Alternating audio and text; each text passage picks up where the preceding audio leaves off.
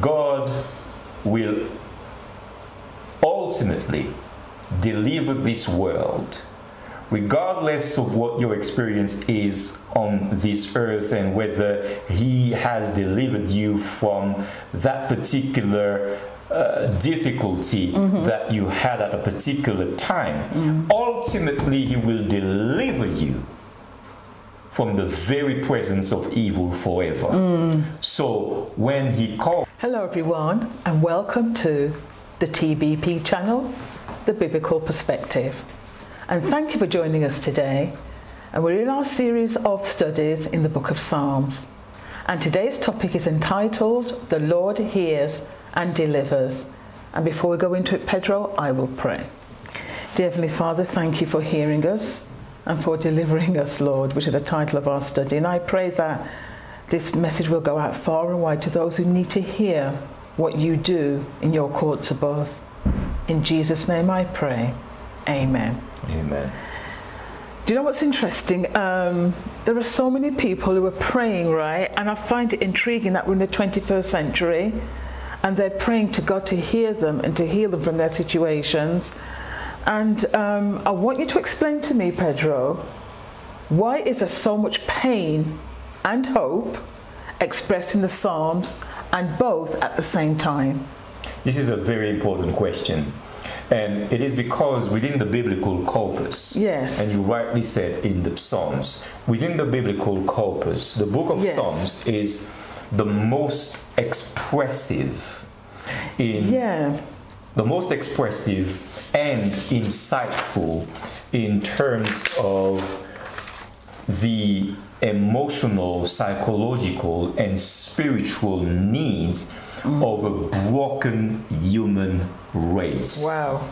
And it is at the same time where you will find more vividly the ultimate source of hope and comfort that this broken human race is longing for. Okay.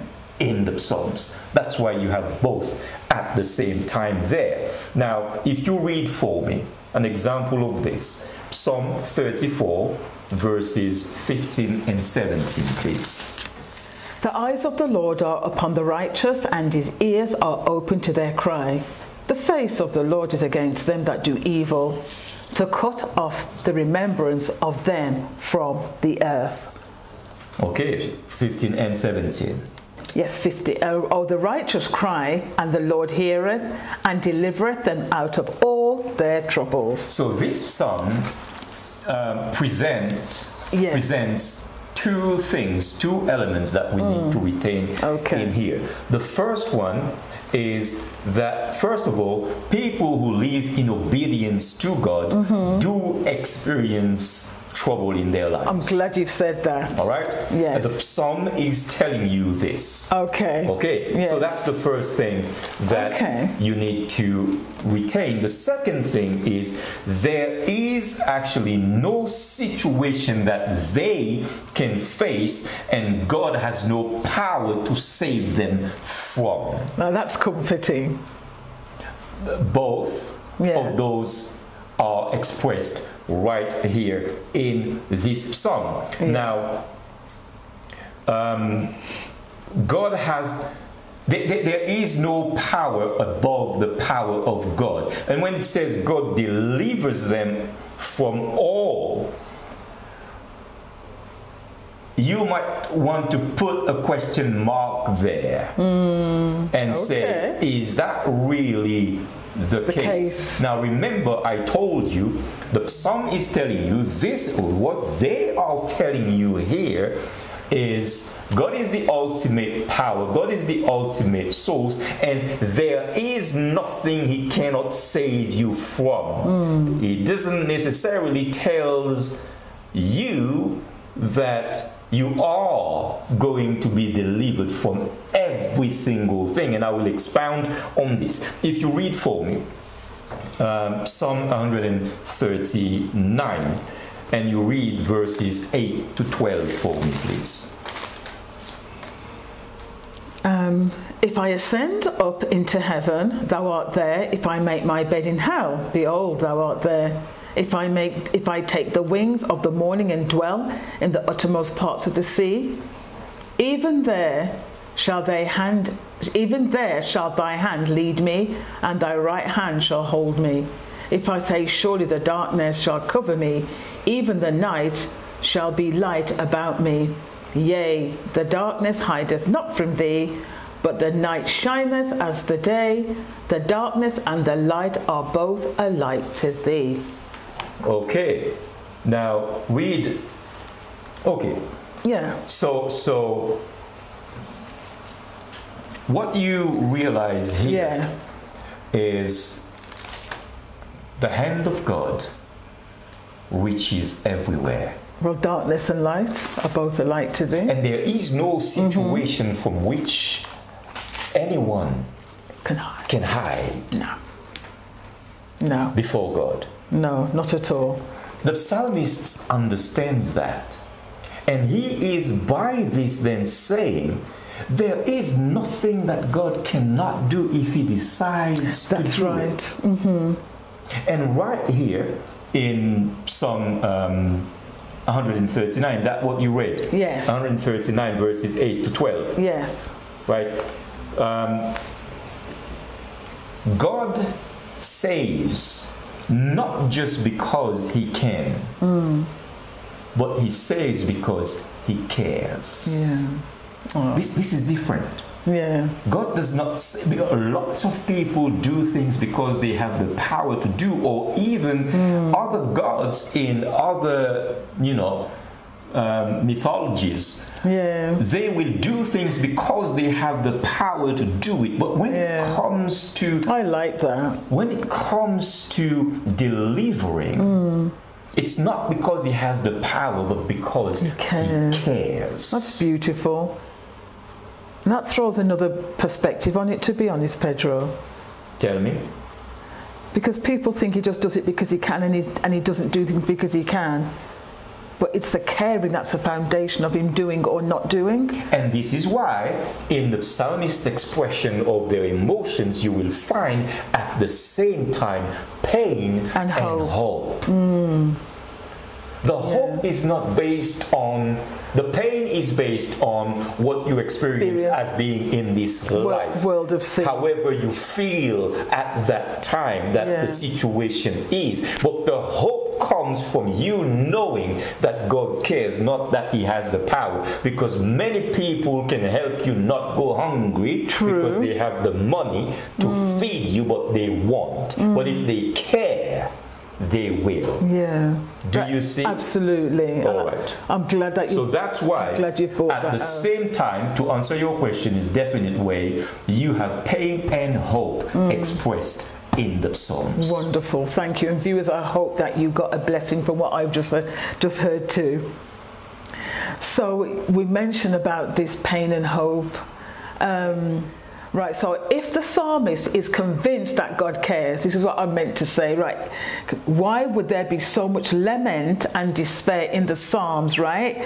And for instance, there's one in Psalm 43. I would like to go there with you. Okay. Right? Okay. So, Psalm 43:3.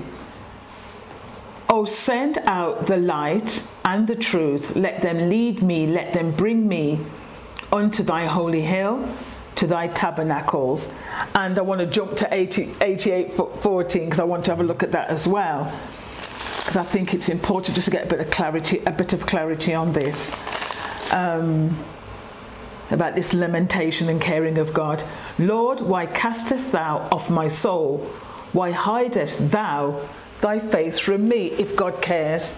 Okay, so I understand your question, and it is legitimate. You asking if God cares, and they know that God cares, why are they lamenting and despairing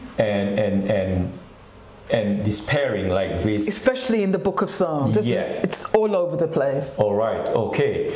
This is a good question, and this again allows us to tap into what we've already said concerning what the book of Psalms really are, what the Psalms are. Now, it is true that there is a lot of that happening, but remember, they are only expressing deep emotions and concerns that are inherent to who they are as human beings. You live on this earth. I began to say in our first study that there is no human being who does not experience fear and danger, hope and comfort in this life, whether you're a believer or you're not a believer. But it all comes from where you are at that time. True. So you're asking,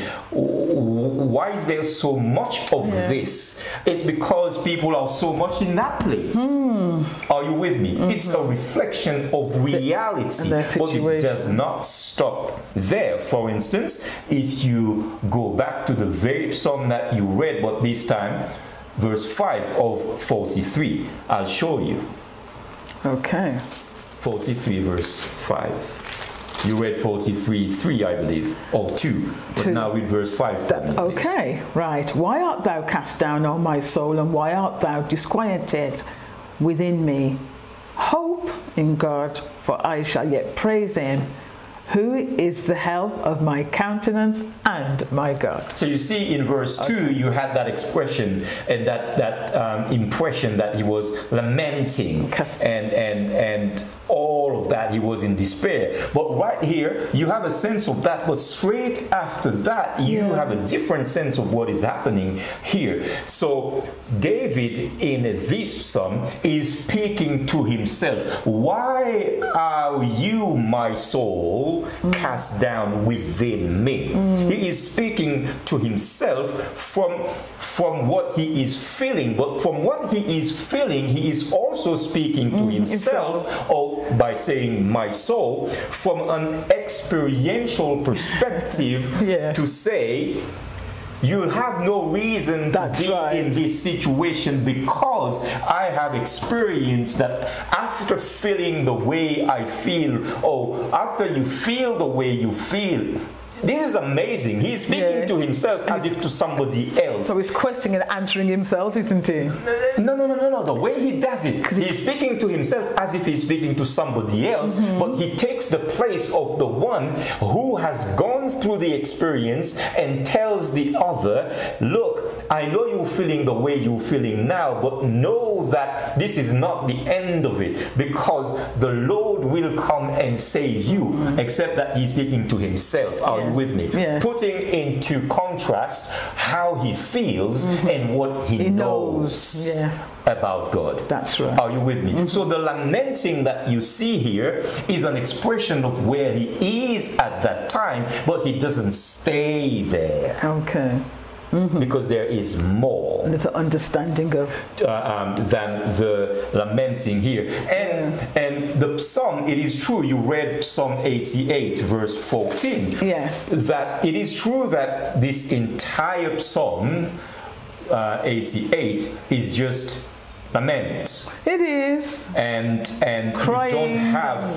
you don't have that part that you see in 43:5. Yeah. But remember that the book of Psalms is amazingly put together so that you can have one psalm here that is full of lament and despair, and the next one that is attached to it in much the same way that you have it in Psalm 43 verse 2 and in verse 5. Yes. Are you with me? Now, I want you to read for me Psalm 40, 1 to 3. Yeah. So. I waited patiently for the Lord, and he inclined unto me, and heard my cry. He brought me up also out of a horrible pit, out of the miry clay, and set my feet upon a rock, and established my goings. And he put a new song in my mouth, even praise unto our God. Many shall see it, and fear the Lord, and trust in the Lord. So you see how this balances Psalm 88 that is full of just questions and despair if you read the whole thing. Now read also Psalm 55 verse 22 for me, please. Okay.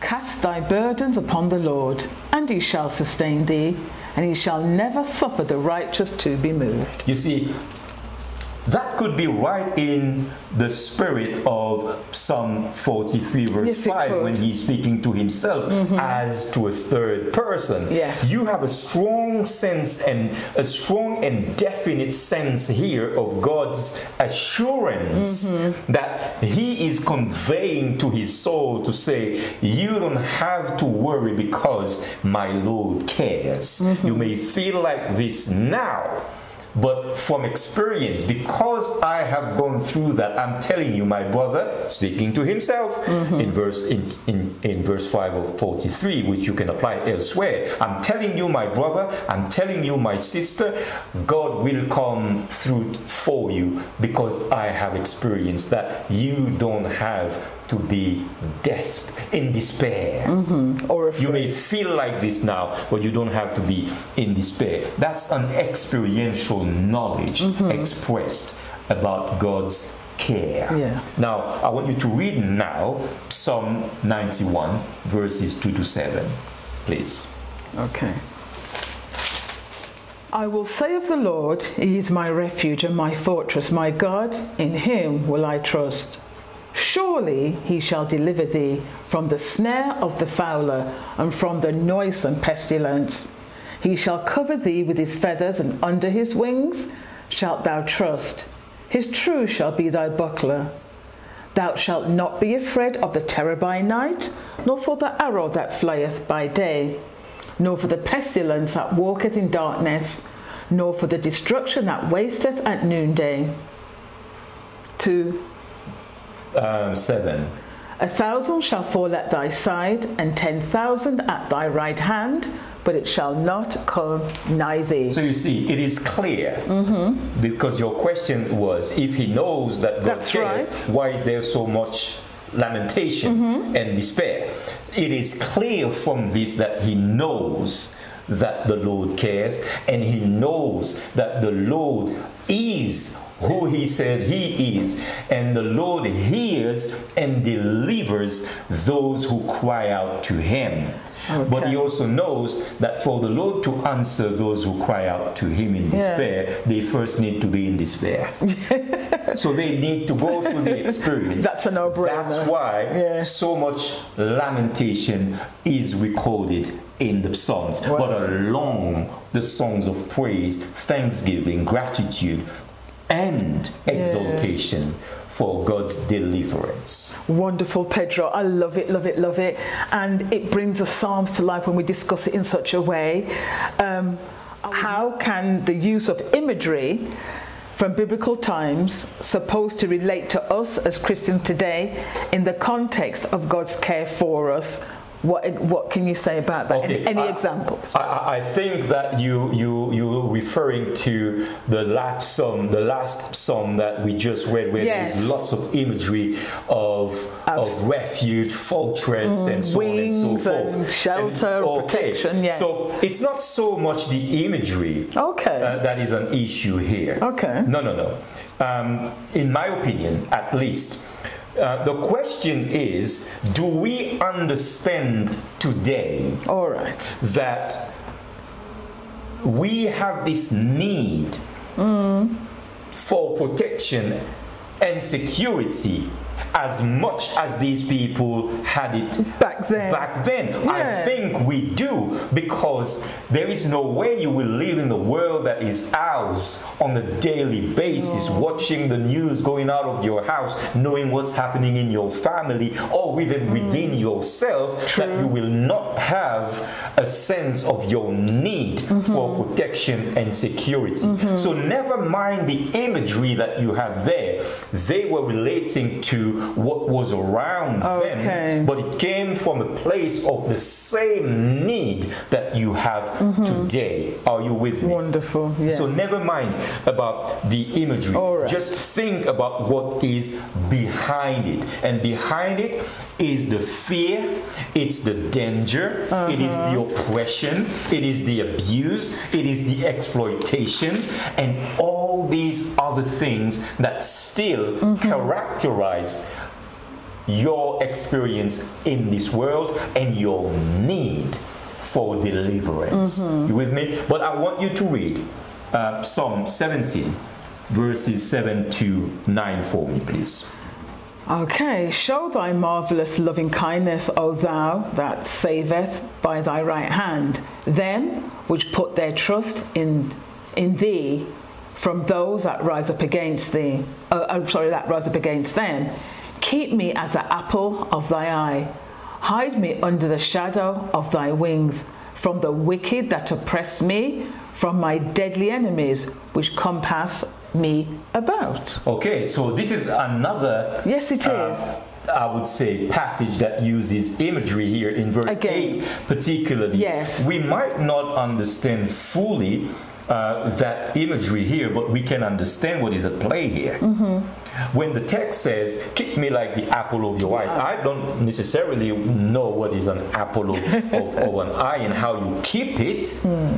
But I can understand here that sight is a precious thing that people want to protect because it is absolutely essential. So, you know, you want to protect that. Now, the other thing that is there is under the shadow, like in Psalm 91, being under the shadow of the Almighty. Now, you were at school.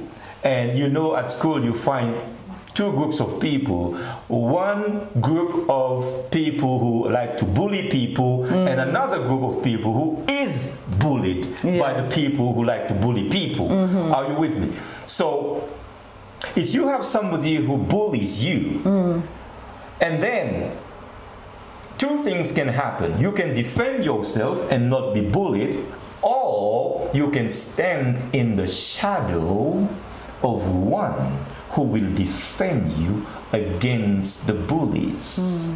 That is, standing in the shadow is he will cover the one who will take your defense will have you stand behind him, and he will stand in between you and the bully. So you stand in the shadow. The imagery is there. But if you stand in the shadow of the Almighty,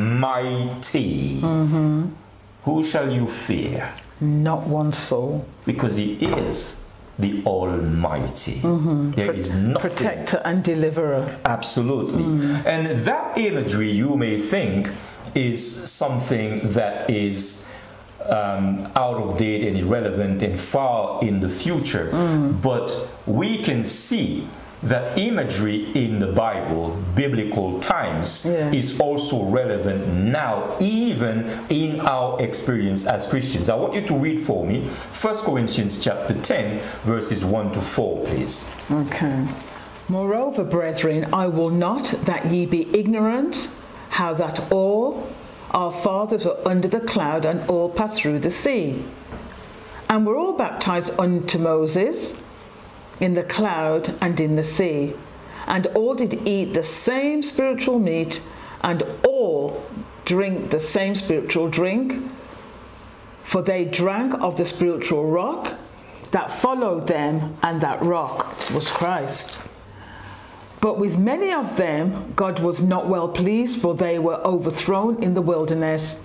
Now these things were our examples, to the intent we should not lust after evil things, as they also lusted.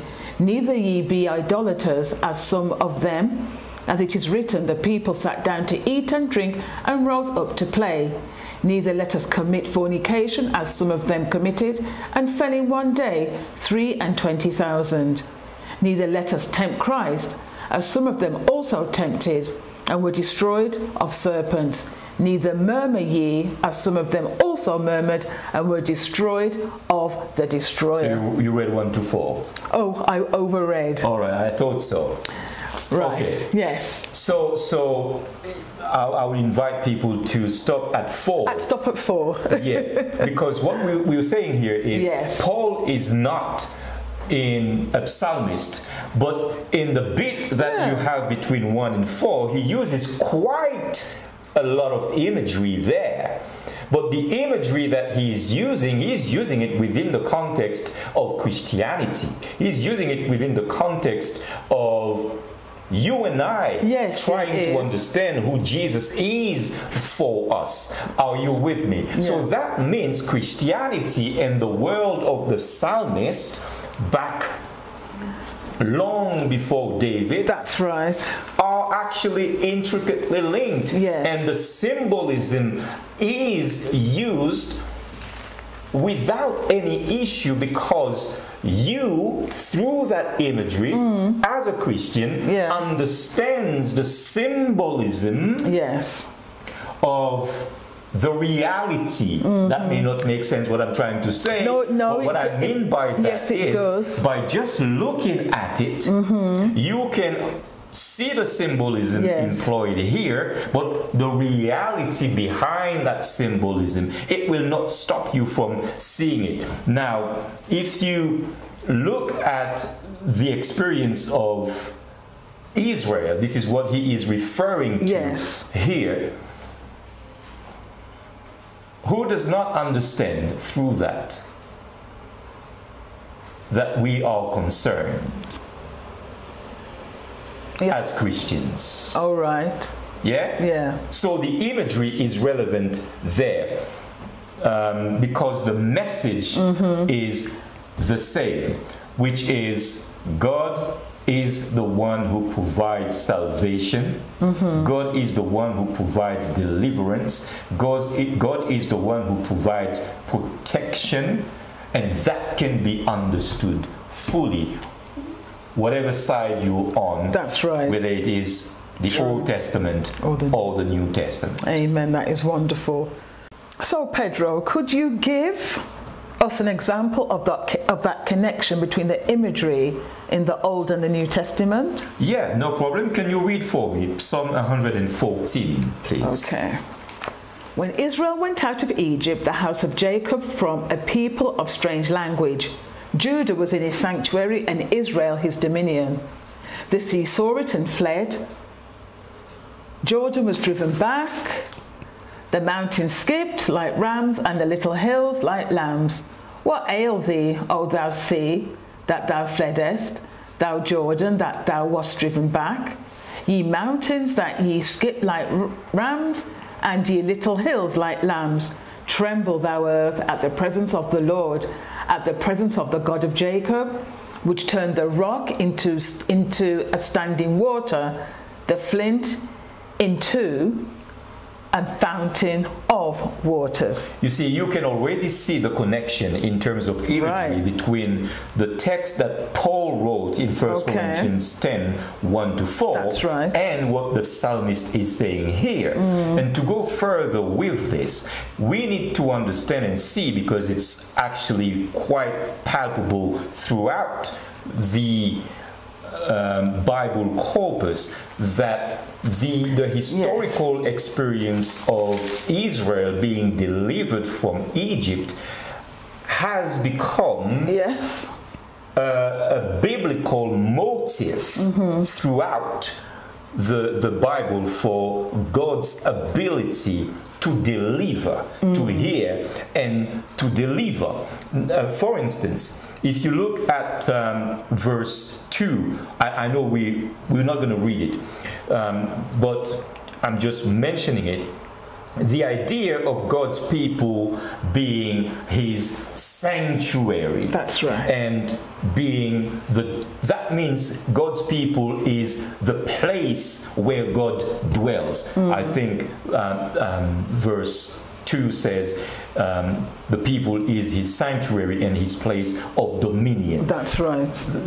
That is a language that simply conveys the idea of God dwelling in the middle of these people, and the people of God being the boundary of his kingdom on earth. Remember, it said, let me make them a sanctuary that I may dwell among them. That's the idea. Yes. Now, that imagery, which is real in the what you would call the Old Testament, is also real in what you call the New Testament, because this is the church in the midst of which God establishes his kingdom and expands it in this world. He did. Are you with me? So the imagery and the symbolism is relevant. In verse 8, I believe, of Psalm 119, you have there a correlation with,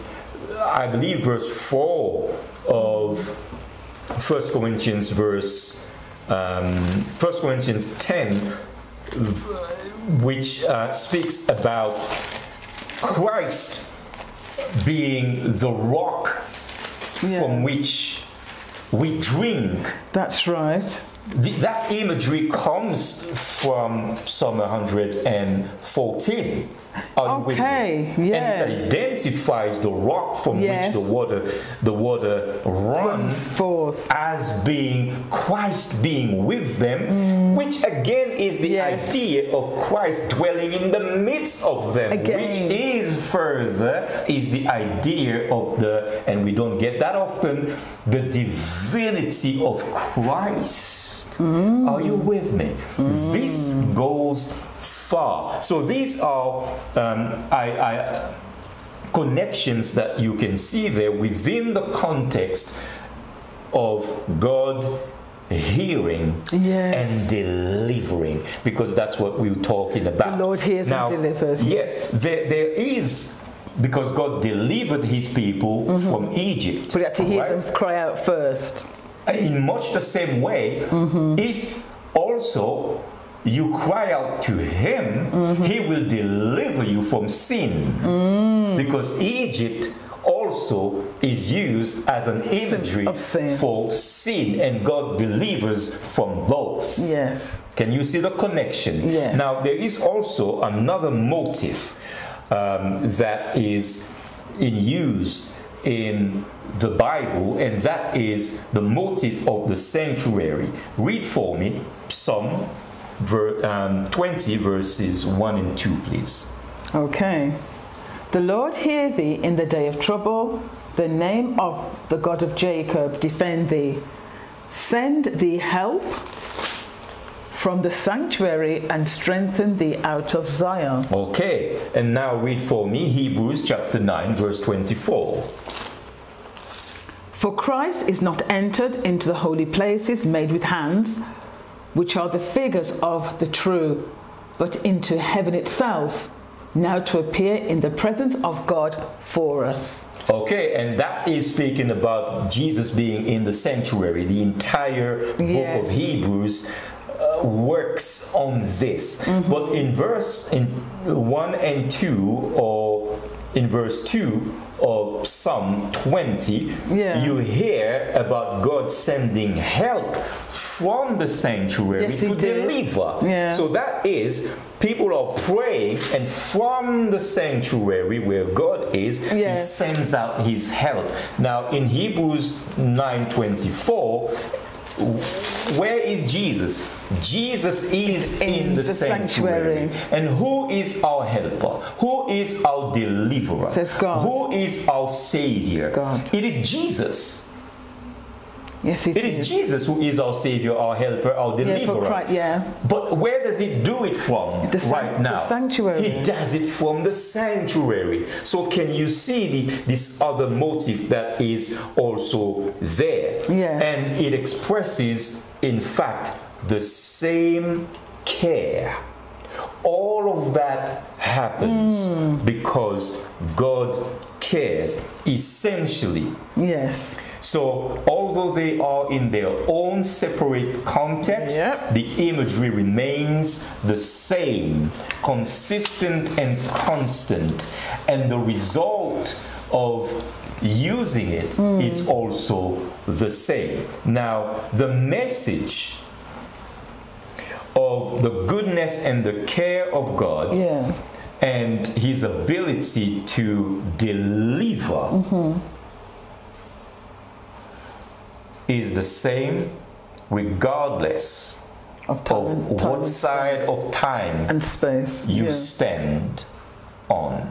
And that is wonderful. So we cannot think that those patriarchs of old were getting it better than us. It's exactly the same, because sin is on this world. Yeah, the same way he delivered Egypt, he delivered his children from the corruption of Egypt, he can deliver you from the corruption of this life. And let me just add this to answer a previous question that you asked. God will ultimately deliver this world, regardless of what your experience is on this earth and whether he has delivered you from that particular difficulty that you had at a particular time. Ultimately, he will deliver you from the very presence of evil forever. So when you call, he will answer. And he delivers always. Wonderful. Thank you so much for that wonderful study. And viewers, I hope you got a blessing as much as I did. I always enjoy studying with Pedro. So we invite you to subscribe to this channel and get others to subscribe too, and share this study with at least 10 people. I'm sure you can do that. And we have a live every Saturday afternoon at 3 p.m. GMT time, where we discuss various topics that are relevant to the 21st century and from the biblical perspective. So please continue to meditate on the Word of God and do nothing but spend time, resources and energy, and you will get the fullness of the book of Psalms. So until next week, take care and have a blessed week. Bye-bye.